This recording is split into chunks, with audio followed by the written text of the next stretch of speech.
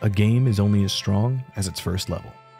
Confucius, 492 BCE. Sure, minigames are bangers from start to finish, but the first level sets the tone for the game to follow.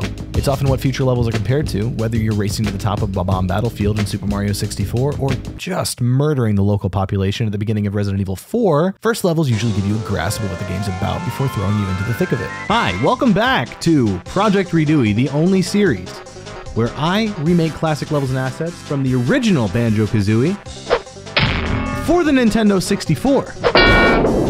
I'm aggressive because I'm back. I've been away a long time, but I'm back, bringing you that heat. It's been a really good day. I've had a really good day. I've been hard at work in these last few months working on this video, and there's a lot to cover, so let's get right into it.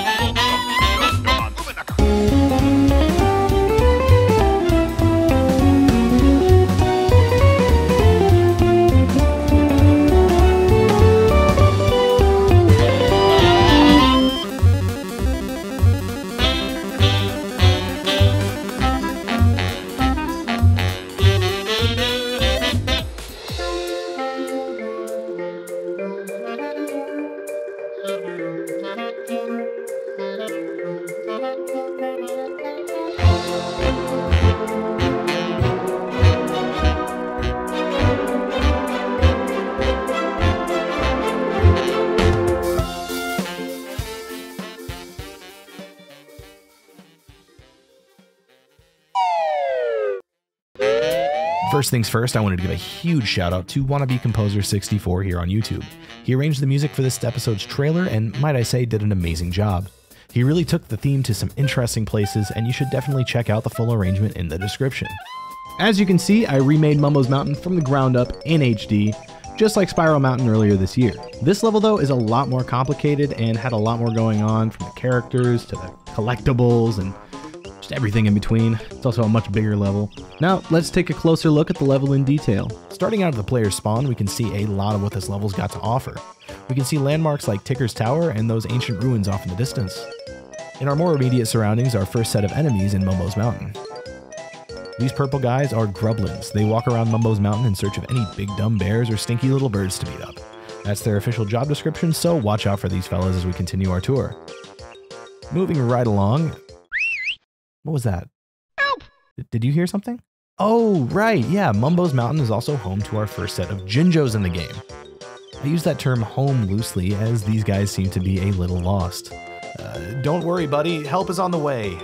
Just between you and me, I think this guy's gonna be here for a while. Anyway, across the bridge and over the water, past another Jinjo, you may have noticed Big Butt. Yeah, Big Butt. Big Butt the Bull, named after his, horns? He's a giant bull with a penchant for violence, so please try to keep your distance. If you do wind up crossing paths with this guy, don't hesitate to use the local beehive for those sweet, sweet honeycombs. Moving to the far corner of the level, Conga the Ape stands atop his orange tree. Let us marvel at the great ape's physique. Ugh, geez, better stay away from this guy, he looks tough. Conga's design was lifted from the original game much in the same way as Bottle's, more on that later in the breakdown. You'll probably notice a slight change of color in the rock face in this area. I suppose there's something of a microbiome inside of Mumbo's Mountain, a little bit of a jungle over here. More research will need to be conducted, but it does lend a bit of a unique vibe to this corner of the map. Chimpy the monkey can also be spotted in this area, and boy does he look hungry.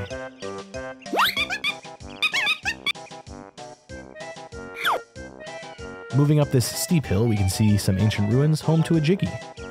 This area is pretty dense with collectibles, and we can get a closer look at things like the Jiggy, notes, and Mumbo tokens here. The use of reflection probes throughout the map give every gold and silver collectible an accurate reflection, just a little something made possible in a remake. On the opposite side of the level, we can see one of the more memorable landmarks of Mumbo's Mountain. This zone is home to Mumbo's hut, as well as several other huts surrounding a stack of Jujus. The Juju statues rotate ominously, and I do wonder what would happen if, say, a bird came along to shoot some eggs at them. I guess we'll never know. We can see some more grublins surrounding the huts. I wonder if they live here. In the corner of this area is Mumbo's hut, home to my personal favorite Banjo-Kazooie character, Mumbo Jumbo.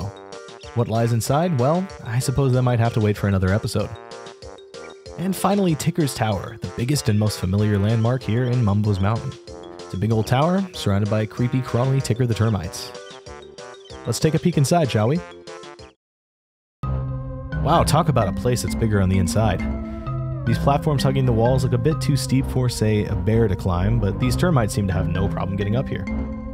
Ticker's Tower has several layers, each packed with collectibles like eggs and notes. It seems like there's an opening at the top. Well, let's take a peek. Whew, we sure are high up. Well, just between you and me, I'm afraid of heights, so I'm gonna check out here. Enjoy the view. I'll see you at the bottom. So that's Mumbo's Mountain, fully remade in HD. It was a really fun and really long project, and I hope you enjoy. My goal is always to remake these levels as faithfully as possible, updating and modernizing aspects of them when possible. Now, if you'll allow me, I want to take you back, take a peek behind the curtain, and show you how this whole thing came together. So let's get into that. Things are going to get a little big brain here, and I'm going to use some big words and try to define them, so we'll see how this goes. The first step in remaking this level, and really any level in this series, was to extract the original game's level geometry from the game's ROM file. This is possible thanks to Banjo's Backpack, a modding tool for the original Banjo-Kazooie. It's usually used to edit the game's data, allowing for ambitious mods like the Jiggies of Time and Cutthroat Coast. Banjo's Backpack also includes a model viewer with the option to export to .obj files. These .obj files can then be imported into 3D software like Blender to be edited, or in our case, to be used as a reference for a new higher polycount model. Now, to put it simply, 3D models are made up of polygons, and depending on the hardware they're being rendered on, models can have either low or high polycounts. The Nintendo 64 released in 1996, meaning that any models rendered in real time on this console needed to be relatively low poly so that the game can run at a semi-decent frame rate. Your mileage may vary on that one. If Banjo-Kazooie were actually to be remade today, the hardware running the remake would be quite a bit more capable than the humble Nintendo 64. Technology has advanced to the point where game developers can cram models with millions of polygons into their games without taking too much of a hit on performance. For the purposes of this series, and with the full extent of my own skills and experience, the models in this series fall somewhere in the middle, allowing for much more detail than the Nintendo 64 models, but still low poly enough to run on a computer without a jet engine strapped to the GPU. More detail can then be added via normal and height maps, more on that in a bit. In order to keep this new high poly geometry consistent with the original shape of the Nintendo 64 geometry, I heavily referenced the model I imported earlier. I did this by bringing that model into the scene and then adding a plane for our new model. Adding a subdivision surface modifier, which basically just takes all of the faces of this model and splits them into equal parts and smooths it all out, I can start to extrude and nudge each vertex, edge, and face of the model until I have essentially a denser copy of the original game's model. It sounds simple on paper, but it did take a long time to finish this process up. It's probably the most time-consuming part of this entire process. One small criticism I received about the Spiral Mountain video is that the resulting geometry is a little too smooth, losing some of the strong edges of the original model, and I completely agree. To remedy this, I used the Edge Crease feature in Blender, letting me define creases along the hard edges of the terrain. This results in geometry that looks more defined and consistent with the original game. With the main terrain of this level done, I made new models of things like stone ruins, tree stumps, and huts scattered around the level. With all that done, we can move on to the next phase, applying textures and creating materials. I used the exact same technique to apply this level's textures that I did with the Spiral Mountain video, but I'll go over it in a bit more detail here. One of my favorite parts of the look of Nintendo 64 games, particularly the games that Rare put out in the late 1990s, is how organic all the environments feel. This is due to a technique called vertex painting. Vertex painting is the process of assigning colors to individual vertices of a model, which can influence the colors and the textures of that model when rendered in a game engine. The colors blend into one another, resulting in more natural, smooth look to the environments. Another thing to go over is what's called triplanar mapping. When you're applying textures to a model, you need to map the texture onto the faces of the model, or rather unwrap the model onto the textures. This is really important for any textured model in a game, but some models pose a bigger challenge to unwrap than others. Take a large environment like Mumbo's Mountain, for instance. The landscape is varied and complex, parts overlapping and overlooking other areas. If I were to unwrap this traditionally, it would have been an absolute nightmare. Trust me, I've tried. Lucky for us, we have triplanar mapping as a pretty elegant solution. Instead of using a UV map to define how the faces of a model map onto the textures, we can use triplanar mapping to project textures onto the surfaces on 3 axes, smoothly interpolating between them, resulting in seamless mapping on all the model surfaces. At the intersection of vertex painting and triplanar mapping, we find how I textured most of the land that you see here at this level. Like I mentioned in the Spiral Mountain video, I used Unity's HD layered shader to layer up to 3 PBR materials into one, and blend between them via vertex colors. Now there are definitely more than 3 textures shared across all of the land in this level, so I had to get a little creative, making and assigning multiple materials to different parts of the map, making sure there's no sharp cuts between textures. So what are PBR materials anyway?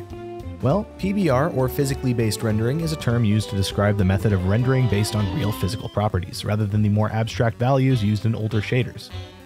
Over the last decade or so, big game engines like Unity, Unreal, and Godot started incorporating PBR shaders as a standard for materials.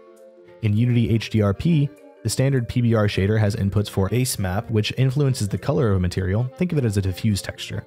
This base map can be tinted, which I use a lot to bring out the colors more in line with the original game without having to edit the colors of the textures themselves. Another input on the shader is for a normal map. Normal maps look like this, and they tell the renderer how light should bounce off of a material. They can be a lot more detailed than the actual geometry of a model, and give the material an incredible level of depth. See here how the position of a light can affect an object with a normal map. Pretty cool, right? If you want to actually affect the geometry of an object, you can use a height map, which can move vertices of an object along its normals. Lastly, HDRP standard materials have a slot for mask maps, which are actually pretty neat. See, images are typically made up of 3 to 4 channels: red, green, blue, and alpha. The mask map splits these channels and assigns the value of each channel to things like metallic, ambient occlusion, detail mask, and smoothness. All these inputs go into materials, which go into each slot of a layered shader, bringing it all together. I use the same handy dandy grass shader as before, shout out to Brute Force Games for that. It really takes the whole presentation to another level. And with all that said, let's take a look at how this level's various character NPCs came together, shall we? Probably the part that took the most time was creating all of the critters scattered throughout the level, and that's for good reason. For one thing, there's just so many of these guys that I had to make from scratch. Another thing to note is just how complex each of these characters were to bring to life. Each one of them required a new HD model, rig, textures, and animation, and a few even needed some basic AI to really get going. Definitely a big step up from the work I put into the simple enemies of Spiral Mountain. After all is said and done though, I would say it's worth it, and Mumbo's Mountain just isn't the same without them. That being said, my limitations as an artist sort of show in some of these characters, so keep that in mind as we continue. First up are the Noble Jinjos. These fellows were probably the simplest characters to remake, as they only had a few animations, virtually no AI, and could be recolored very easily. Like in the Bottles video, I used Substance Painter to create the textures for all the characters in this episode. If you look very closely, you can see some detail in the Jinjo skin, some light bumps, and almost a glittery sheen to them. Given that the Jinjos act as more collectibles than actual NPCs, they don't need to actually move around all that much, and the programming was as simple as just looping a few animations. Next up are the Grublins, the first of many baddies scattered throughout the many worlds of Banjo-Kazooie. The Grublins patrol the starting area of Mumbo's Mountain, and they were quite a bit more challenging to put together. This is due to a few different factors. For one thing, I had to model clothing over the character models. For things like pants and shirts, you can usually follow the same topology, and they're a lot more straightforward to skin and animate. But with something like a skirt, it was a little bit more difficult, but I think the end result looks pretty good. Another thing that set this character apart was the pathfinding AI. For the Spiral Mountain video, I used a very rudimentary system that used predefined points in the scene, which worked for the most part, but it takes a lot of time to set up for each instance of a character. For this video, I instead opted to use Unity's pathfinding package, which allowed me to make one pathfinding solution and customize it a bit for each character.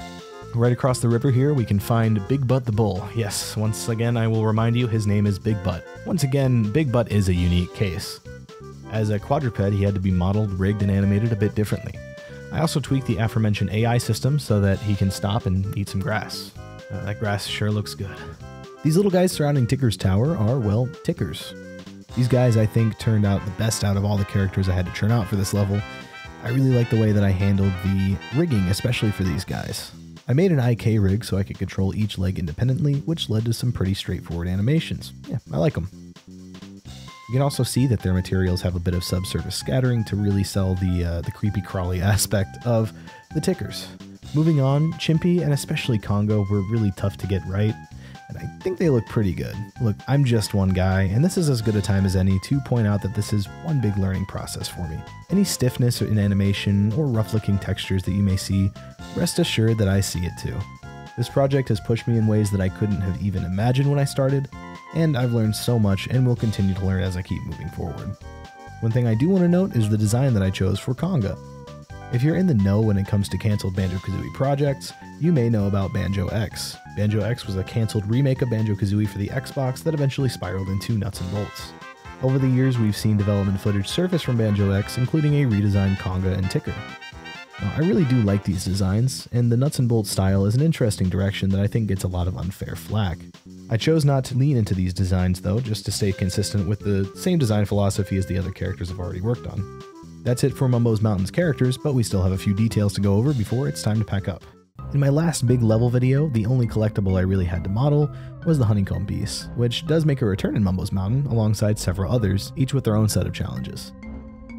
The jiggies and notes were pretty straightforward, using the same gold material as the honeycomb piece. In this level, however, I opted to use reflection probes around the level to get more accurate reflections. Reflection probes are basically little 360-degree cameras that take a snapshot of their surrounding areas and map what they see onto reflective materials in the area that they're placed in. These probes came in handy for another type of collectible found in Mumbo's Mountain, Mumbo tokens. This currency is first found in Mumbo's Mountain and bears a resemblance to a human skull. Kinda creepy, and the fact that it has actual eyeballs just kinda takes it up a notch. The official sprite used in this game is a little low res, so I took a few creative liberties going for a minimal stylized look. I think it's pretty close to the original. Lastly, Kazooie's blue eggs make their first appearance here, and have a fun little bouncing animation, the timing of which is randomized to give them some variety. The collectibles were a huge part of making this level feel like it came right out of a real remake, when without them, it's just a little empty. When it came to giving the level a final layer of polish, I leaned heavily into volumetric fog in this level. Using box volumes, I was able to vary the amount of fog in certain areas. From the ground level, the fog is pretty subtle, but as you get higher, the fog rolls in thicker to simulate being high up on a mountain. I think it really adds a lot and gives the level some more implied verticality. Taking that into consideration with the moving clouds in the sky, and this level really comes together and looks pretty lively. With all that said, I think the sun is setting on this episode of Project-Redooie. Just wanted to give a huge thank you to anybody who made it to the end of this video, and if you liked it, please leave a like. Consider subscribing if you want to see more. I've got more videos like this planned, as well as some other stuff to try to branch out and do some other things, because these videos do take a long time, so stay tuned for that. You can follow me over on Twitter at CagleyTime. I'm going to give you a little kiss.